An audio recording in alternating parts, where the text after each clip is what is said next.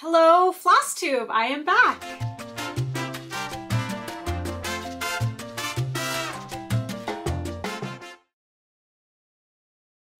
So my name's Jackie, aka Adam Heart Cross Stitch.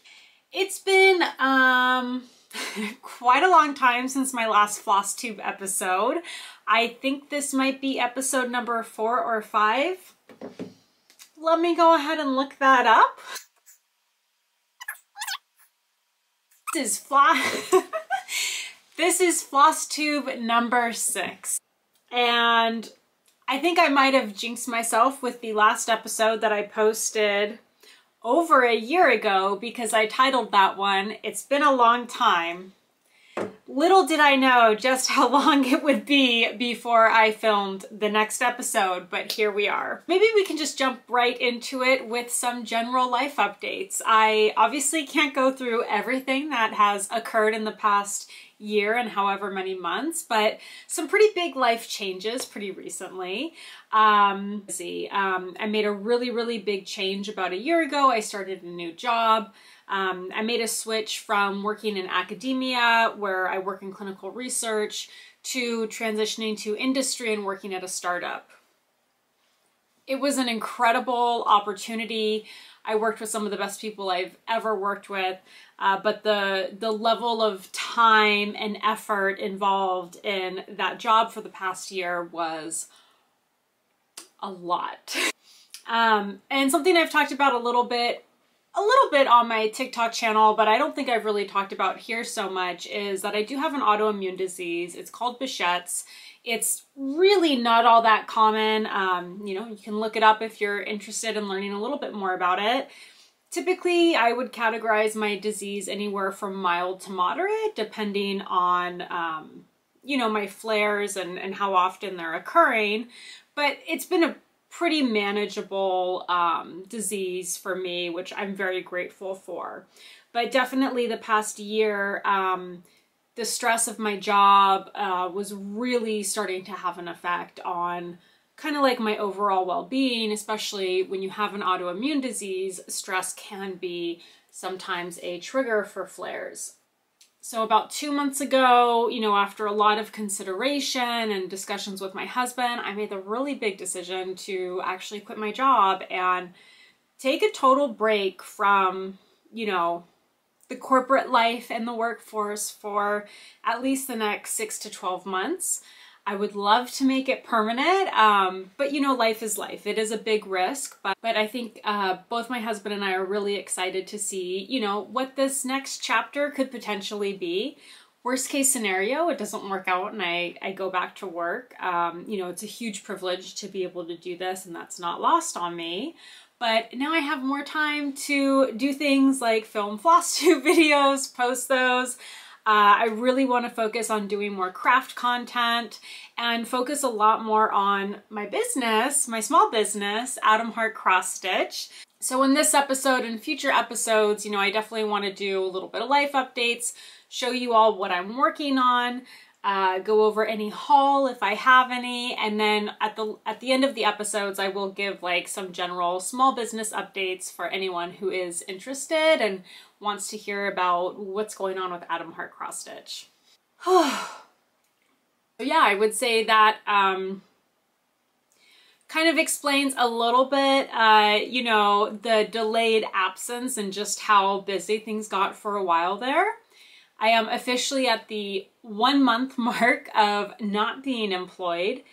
But yeah, so I have more time available. So I really am hoping to jump, back into the Flosstube community. I love you all so much. I love being here. I think one thing I have realized is, for me, I am more of like, I'm not a monogamous stitcher. Like, I have a handful of whips that are all going at the same time. But I do tend to stitch on one thing at a time and for a pretty good length of time. Because of that, it takes me a while to kind of have enough content to film a Flosstube. I'm probably only working on 1, maybe 2 things on any given week. I think right now I'm gonna plan for posting Flosstubes once a month. I'm gonna aim for the first of the month and kind of just give an update on everything that I've done that month prior. So we'll see how that goes, but let's let's jump into some project updates. Because it has been such a long time, I was like, ooh, maybe I should do a whip parade and show all of my ongoing projects to kind of remind everyone, you know, just things that I'm working on and what's happening. But I was too tired to pull everything out. So I'm just gonna show you what I've been working on most recently. And we're gonna start with 2 fully finished objects. So this first one, this is Moon Glow by Nora Corbett. Look at her. Like, this is so beautiful. Not to toot my own horn, but I mean, really credit to the designer here. I just think this was an absolutely gorgeous design, and I can't state that enough. So I used essentially everything that was called for on this. It's stitched 2/2 on the 32 count Mediterranean sea linen. I used the called for DMC and Karen Water Lilies threads and the called for Mill Hill beads. This is actually the first cross stitch I've ever done that had beadwork included. This isn't my typical style of cross stitch. Like, I really love full coverage, but I just thought this one was so gorgeous I had to stitch it. And look at this framing, y'all. Like, this is absolutely gorgeous work. I think custom framing is like its own art form in and of itself. And I actually reached out to one of my TikTok buddies, my TikTok cross stitch friend, Leanna. She does framing, and I was like, hey, kind of crazy, can I send you this finished project and can you frame it? She lives on the whole other side of the country, so we were both a little bit nervous about how it would get, you know, sent back with the glass. You know, this is a decent size project. It's not huge, but she was thinking it might just be small enough that she could safely ship it over without the glass breaking. Thank goodness it didn't break. It arrived safe and sound, and she did just like such an incredible job. I'm gonna try and insert a little picture with a close-up of the matting, but it's just so beautiful. Like, there's the smallest hint of sparkles. She could probably give a nice rundown of what the different matte finishes are and what the, you know, whether they're silk or linen, because I really have no idea, but I do know that it's beautiful. And it was a really fun collaboration. I honestly would have never thought to do the purple, and she suggested it, and it completely makes this. So it was just so fun to be able to work with her to get this framed. So I'm really proud of the way this turned out. I feel like the stitches look really clean. I feel like my beadwork looks really good. Again, not to toot my own horn, but I got an email the other day saying, you know, basically asking for a call for submissions for my county fair. And they had a cross stitch category. They actually have a handful of cross stitch categories. So I decided to go ahead and enter this. I had always thought with cross stitch judging that they like have to look at the back, so I didn't think I could submit a fully framed piece. But they actually say in the instructions to come with it framed and ready to be hung. So I'm thinking it's going to be okay. I've never done this before, so I really don't know what to expect. It's a little nerve-wracking, the thought of like dropping this off for 2 weeks at the county fair. But I figured why not? I'm like really proud of it. I have no idea how competitive or non-competitive cross stitches at my county fair. I live in Ventura County in Southern California. It's pretty good sized. The fair is a decent size too. It's not nearly as big as like LA County or anything like that.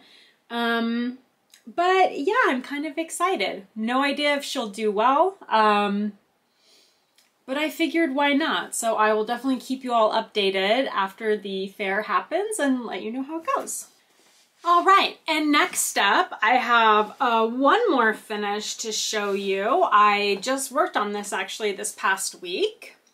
So this is a tissue box cover. It's a Victorian house. See the tissues pop out of the top just like that.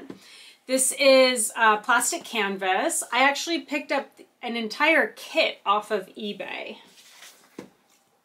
It's this one right here. And this is something I had just kind of had this memory of my grandma's house, and she had these like tissue box covers. She had a bunch of different ones, and they were little Victorian houses. And I don't know, this has happened to me before where I just randomly remember something from my childhood and I'm like, I need to recreate that. So I started looking online to look for these plastic canvas tissue box cover patterns. There are a good amount out there that you can still find, but I had a really hard time, like I wanted to find that exact one that she had. And I honestly don't know if this was the exact one, but this is the one that came closest. So this pattern, I could not find it in circulation anywhere, but I did find the kit on eBay and I'm like, I think that might be the one, or it's at least very close to the one that I vaguely remember in the back of my mind. So I went ahead and purchased this, and it came with the pattern, the yarn, and the plastic canvas. I'm trying to see what year this was. I think it's sometime in the 90s. So yeah, the copyright is from 1990 by Needlecraft a la Mode. So I think I picked this kit up maybe 2 months ago. I started working on it over a weekend, put it down, and then just kind of like picked it back up maybe a week and a half ago and finished working on it. I did post a little, video series to TikTok, but I actually did film a lot more in-depth, like step-by-step, and I'm going to be posting a much more in-depth, like video tutorial on YouTube if that's something that you're interested in. And yeah, I think this is super cute. I will say when it arrived, I had intended to just use all the yarn that it came with and use the colors that it called for. But as I started stitching with the yarn that came in this kit, the mold and mildew smell was like it felt dangerous to be breathing it in, I think is the best way to describe it. I was like, this cannot be good for my health. And I figured, I was like, there's got to be a way to probably get rid of this smell. But I was feeling impatient and was like, I don't want to wait though to do whatever I need to do to like air this yarn out. It's not worth like my time. So I just made color substitutions with like scrap yarn that I have. And so ended up with this, what I think is a really cute kind of purple and light blue Victorian house. So fun fact, I actually grew up in a Victorian house.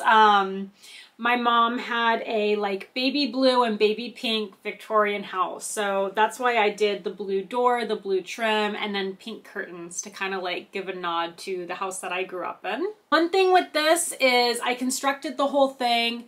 It actually tells you to hot glue the roof to the top so that it stays in place, and the way that you get the tissue box in and out is through the bottom, so it'd be fine to attach the roof to the house. But I don't know, hot glue is really messy. I don't have a great hot glue gun, and I was like, I don't know if it really needs it. So I'm gonna just live with it with the roof kind of detached and see if it holds up. And if it's a nuisance, I'll go back in and hot glue the roof to the rest of the house later on. So yeah, fun little vintage things. It's kind of fun picking up like vintage plastic canvas kits on eBay and working on them. So I definitely think I might do some more of that in the future, or at least, just kind of get back into some more plastic canvas projects. I feel like they tend to work up really quickly, and it's a nice way to break up cross stitch sometimes. I really forgot filming Flosstube videos and talking to the camera straight, like really dries my throat out. Is that everything I wanted to say about this kit? Oh, one other thing I really liked about this project, and for some of you this might be like, you're used to seeing this, I am not used to seeing this, but check out the way the pattern is written. It's like, someone drew this out on graph paper, like manually wrote in the symbols, which are all numbers in this case, and outlined it, and that's how they put the pattern together. Again, maybe some of you are really used to seeing this. I have been stitching in the day and age of computers, and I'm not used to seeing like a handwritten pattern like this. So that was, I don't know, I thought that was really cool. All right, on to whips. I only have 2 to show. Only one cross stitch and then one little crochet project I'm working on. So we will start with the cross stitch. So So this is Poppies by Thea Governor. I never know if I'm saying the name of that designer correctly. A little history with this one. So I first, learned how to cross stitch when I was in high school. I think I completed 1 or 2 pretty small projects, and then got into other crafts and never really continued with cross stitch. And then maybe about 5 years ago, I just really was like, I want to work on a cross stitch project, and went on Amazon, looked for kits, absolutely fell in love with this one.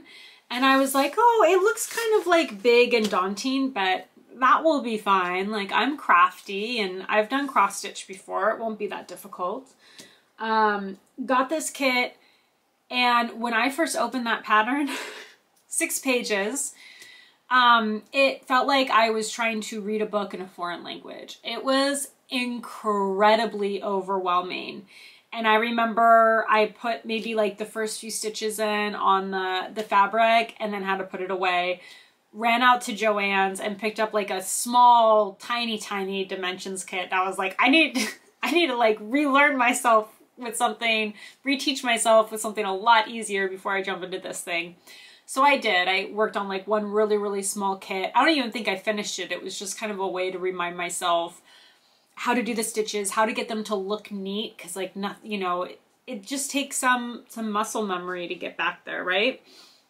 And then jump back into this. I managed to get the first page, one of the pages done. It's actually in the middle. And then put it down for a long time. And I haven't picked this back up for a really, really long time.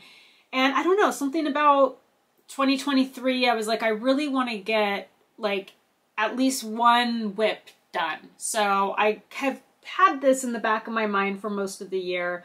About a month ago, pulled it back out and have been working on it. I haven't gotten too much done, but I'm now working on this page.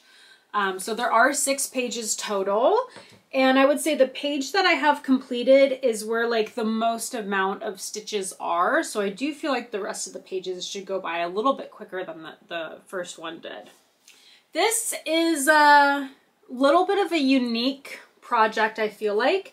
The pattern actually, it's 16 count Aida, but it has you stitching 1 strand of floss over 1 square.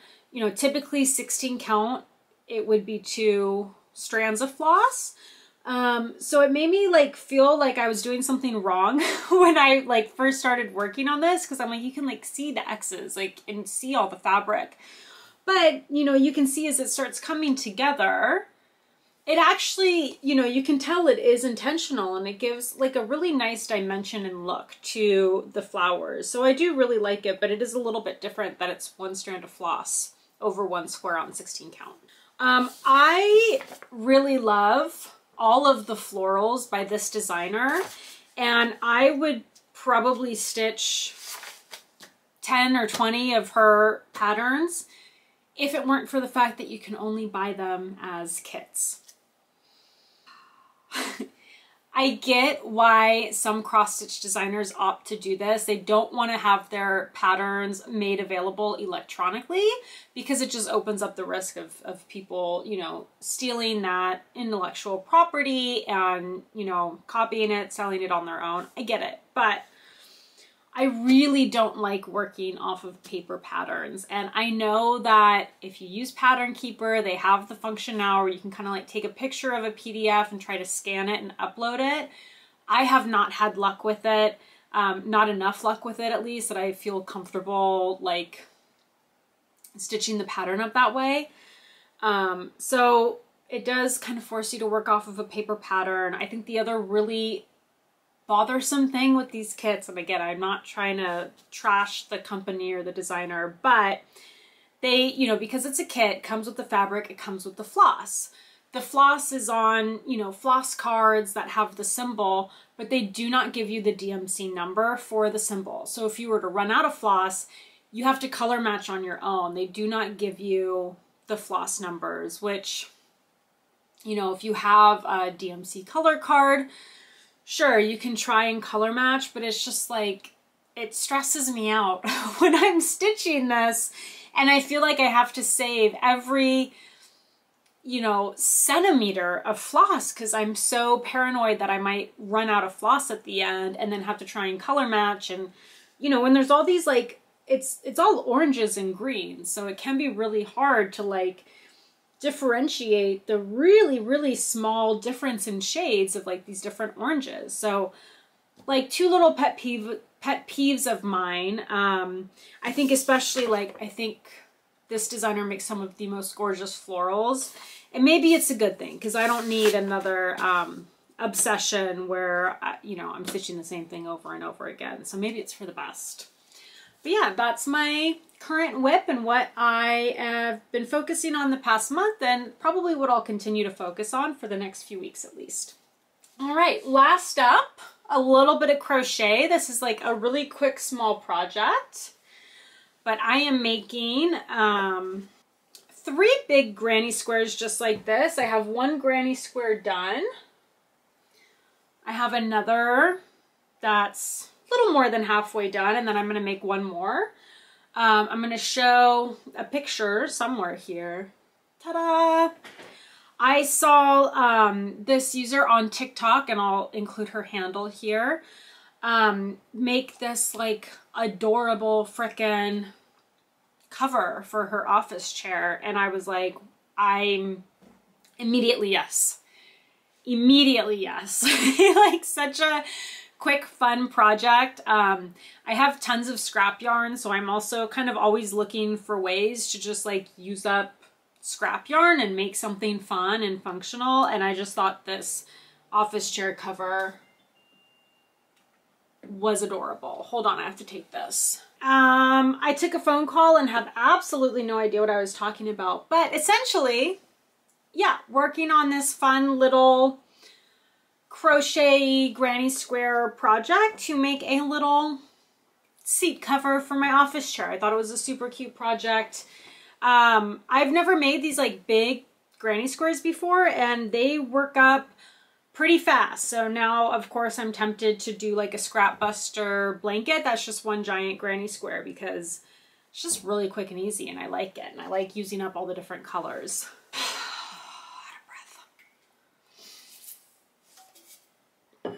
All right, that's it for project updates. So I have a 10% off discount code for the Positivity Lifts Stitch Along from Caterpillar Cross Stitch. You can use Adam Hart 10 Lifts if you're interested in that style and want 10% off. I think I'll have a little photo to insert here. And they are sending me some goodies over. So hopefully by next month, I'll have some things to show you that they are sending over. It's not an affiliate code. It's just like, you know, 10% off for followers. So definitely use it if that's a style that you're interested in. Let's talk shop, Adam Hart Cross Stitch. So, you know, definitely, it's been incredible running this small business, Adam Hart Cross Stitch. If you don't know, I design and sell floss drops. I have 4 different floss drops that I make. 1 for blended threads, just a standard, what I call thread chip, which is like your run-of-the-mill, you know, floss drop. And then I also have thread bobbins and thread hearts, and both of those are floss drops that you can also wind your thread around like a bobbin and then store in a bobbin box. So it's a fun little hybrid if, you know, you're someone who likes the functionality of floss drops, but maybe likes the storage solution of a bobbin. So I've talked about it, you know, in the past.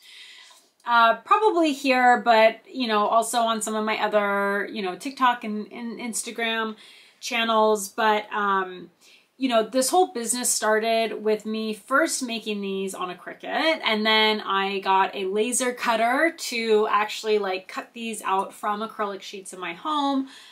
Things just continued to be really successful. So then I started working with manufacturers so that I could like make these in bulk and have them like more widely available. Difficulties I had with manufacturing these with laser cutting was that I was, you know, having a tough time with the quality. Really not so much with the specialty thread holders, which are like in like the really fun colors, but just in the standard like clear, these are the thread bobbins, in the standard like clear acrylic ones, you know, sometimes the cuts would be a little rough, or, you know, the laser wouldn't be like going all the way through. So I'd be receiving these and have to do like a lot of extra time just like inspecting all the pieces and looking for any quality issues. I also ended up like just overfilling the bag. So if you bought like 100 pack, you'd get 105, just because I know I would inevitably like maybe miss some that weren't perfect. Started working with one of my manufacturers, and we decided to do a mold. The reason I had like tried to avoid doing that previously is because it's really expensive to make a mold, and definitely not something I could afford like early on in that business. But now for the standard floss drops, as my current inventory sells, the new inventory will start to be replaced with, you know, these that are created from a mold. And the just quality, like, it's just better. It's just a better quality. Not that this quality was subpar by any means, but like this quality is better. So I'm really excited about it.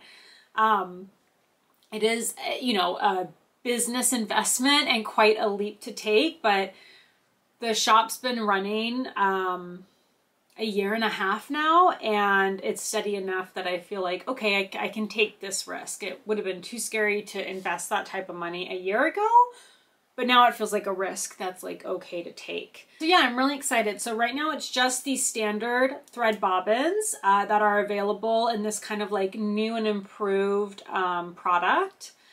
I think probably the thread hearts will be the next ones to be reintroduced. And then, you know, again, it just kind of depends how quickly the current inventory sells for the chips and the blends to then, you know, introduce these revised products.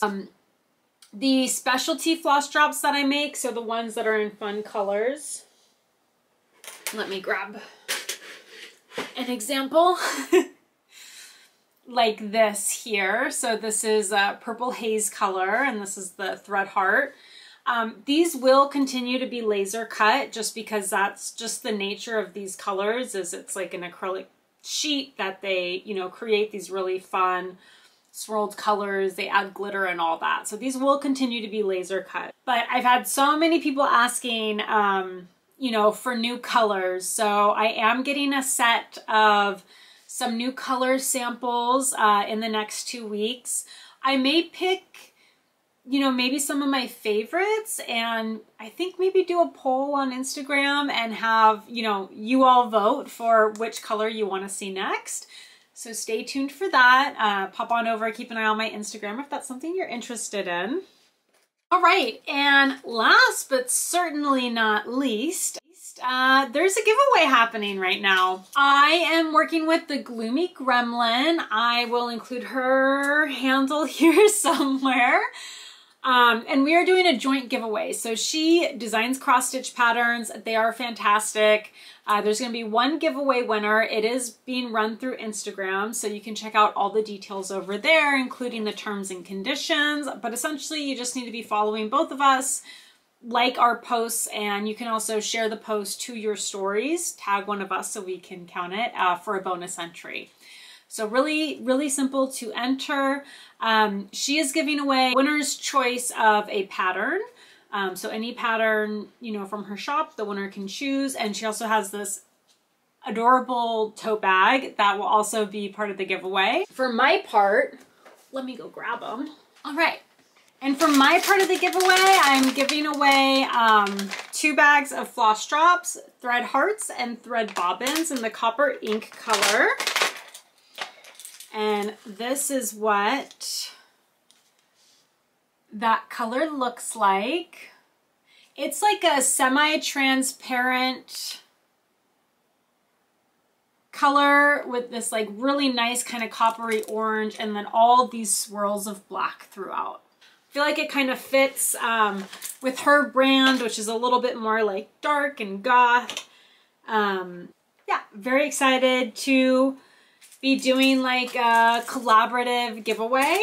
All right, the deadline to enter is this Friday, June 2nd at 3 p.m. Pacific time. It is limited to residents of the United States, just for shipping purposes. It's like an arm and a leg right now to ship to a lot of countries. I don't know how these prices fluctuate so much, but it's been like extra expensive the past 6 weeks. So yeah, I think that's all I've got. I'm very happy to be back here.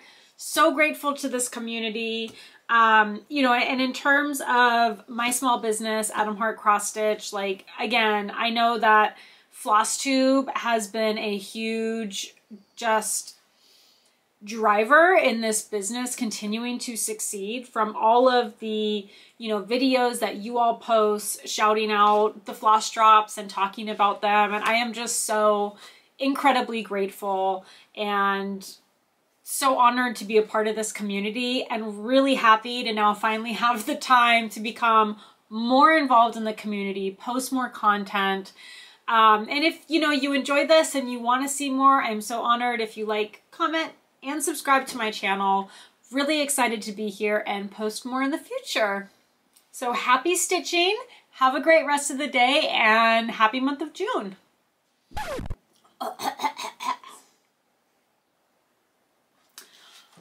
Oh, I think that's it.